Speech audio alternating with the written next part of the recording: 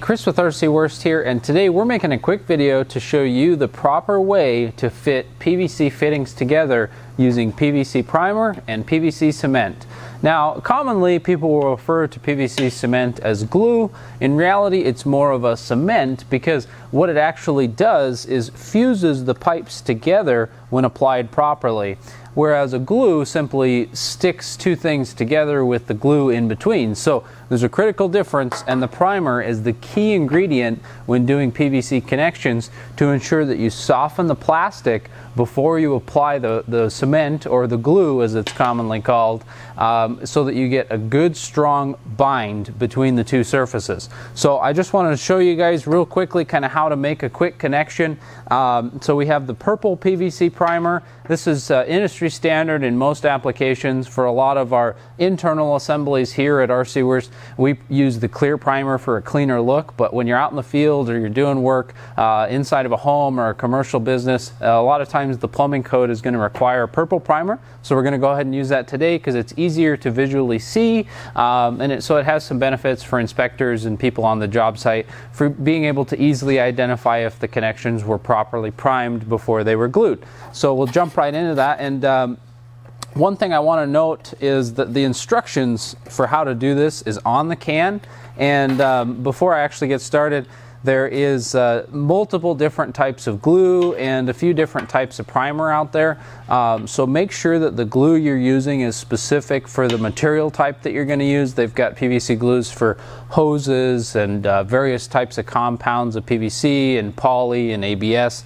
So be aware of what glue you're using and make sure that the material that you're planning on using it on, or the cement that you're using it on, is noted on the front here. In addition to that, all the steps that we're going to kind of outline should be reiterated on the back of the label of the instructions, so you can ensure that you're doing everything properly and per the manufacturer's recommendation.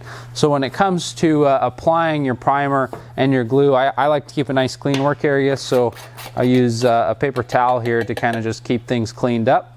And with the primer, it's actually really important that you really primer your surfaces and make sure you clean your surfaces. If you're out in the field, mud or dirt or anything like that, you wipe it down with a paper towel. I've gone ahead and pre-wiped down both of these fittings. And you want to go around with the primer a minimum of 10 times inside of the fitting. You just kind of want to go around and around and around, and that kind of helps to ensure good contact time and that all the PVC is evenly coated, so it's going to soften up and get a good strong tight seal all the way around. And another important thing that oftentimes is overlooked in the field is the bevel that you apply to the PVC fitting that's going into the other fitting, and so you need to have at least a 10-degree bevel. It's easiest to do this on like a wheel grinder, but if you're out in the field and you're in a pinch, you can always just pull out your pocket knife or a razor knife and just kind of shave away at that. It just kind of takes a little bit longer. So if you're going to be doing it, doing a lot of different connections, it's probably best to use a wheel grinder or a hand grinder or something along those lines, just to make the workflow go a lot faster. What that bevel does is it helps to ensure that the glue is not pushed back into the fitting as you slide this in, and that process actually kind of helps the glue to stay more evenly coated and kind of has a way to get between the two as you insert it. So I've got these two very well primed here. As I've been talking, I've been just priming away. So I'll do the inside fitting first, and again, you want to just kind of go around and around a good few times, and then do the other end. And it's important that you do this part really quickly because this glue, when it's exposed, or this cement when it's exposed to air, dries really quickly. You want to insert the fitting all the way and give it about 1/4 of an inch to 1/8 of an inch of rotation. Then you want to hold it firmly for a good 30 seconds to ensure that it stays in there properly and doesn't back out on you. You want to make sure that that thing is seated as far into the fitting as it will go, and you just continue to hold it, hold it, hold it. So we'll just wait a few seconds here.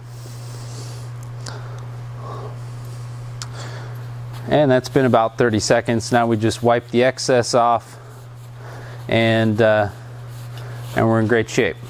Now with that purple primer, it usually gets all over the place. That's just kind of standard with that stuff. And in reality, since I used a bell end fitting, which is just the back end of a piece of PVC pipe, it actually inserts quite a ways in there. And I only put my primer out probably the depth of a normal fitting. So I probably should have taken that primer and glue out just a little bit farther. But for example's sake and know-how, that was a good example of how to properly fit those two together. With this particular glue, this is the Weld-On 795. It recommends that you wait at least 5 minutes before handling the pipe, moving it around, anything like that, and then at least 30 minutes before actually pressurizing the pipe.